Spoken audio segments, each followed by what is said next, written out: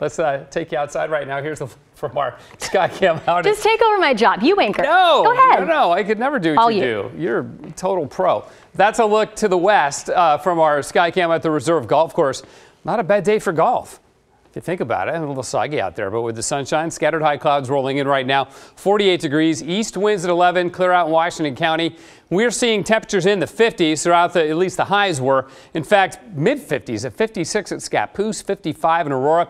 We had that great combination of a relatively warm night, not too cold, east winds to keep the fog and low clouds from setting up, and then abundant sunshine, even in December. Makes a difference. 30s and 40s on the east side, and yes, as I told you yesterday, there would be 60s on the map down in the Rogue Valley and other valleys in southwest Oregon and over on the southern Oregon coast as well. Now, you see the fog from Corvallis south towards Eugene, but the rest of western Oregon clear. Eastern Oregon, not so much. The low clouds hanging tough in the valleys. It's clear in the mountains. No problem there. There are Three Sisters. I'm sure it was a beautiful day at Mount Bachelor. But it's fun to watch the low clouds flow through the passes. This is looking south from our sky cam at Timberline Lodge. And you don't see Mount Jefferson because the low clouds are a little too high, but those clouds are moving from east to west, and they're moving at a pretty good clip, indicating the winds are fairly strong. And there's a chairlift that's spinning too. Bruno's chair up at Timberline. One of the chairlifts in Oregon that is actually operating right now. Hopefully we'll get more going in the days and weeks ahead. East winds, though, sure were strong. Crown Point, Augusta, 58. That's, of course, in the gorge. Troutdale, 38. The airport, 35. And the West Hills and the wind gauge top of the Fremont Bridge both recorded gusts of 32 miles an hour. So the clouds will roll in. Here's the next storm coming our way. That's going to be bringing us clouds tomorrow, but not a lot of rain with this one. It's just not a big weather maker for us. The east winds will weaken overnight tonight, so we get a break from that. I know you folks in East County are probably happy about that. And then the clouds increase. And what about rain? So the coast, you'll get some rain later tomorrow night, even tomorrow afternoon. For the valleys, we get a few showers that make it over the coast range and into the valleys. But then it clears out as we go into Saturday, Sunday, even Friday, Saturday, Sunday.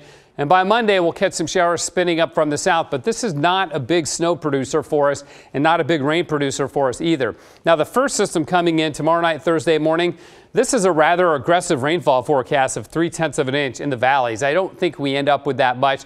Amounts like that more likely out at the Oregon coast. I think we likely end up with 1/10 of an inch or less. So where are the storms? Well, we've got basically high pressure over us, but also we've already seen a lot of split flow here on the west coast, which is a signature of El Nino winters like this. We see systems diving south into California. In fact, this pattern will be highly productive for the Sierra Nevada. They'll get a bunch of snow out of this. We will not. This is next Tuesday. So that one washes out. Then there's hope for a stronger system coming at us next Friday, so right as we go into the weekend before Christmas. Now, this is a great pattern. This is what you want to see if you want to get mountain snow in the Cascades and valley rain. But that's only one solution. Keep in mind, what is today? China, the 12th?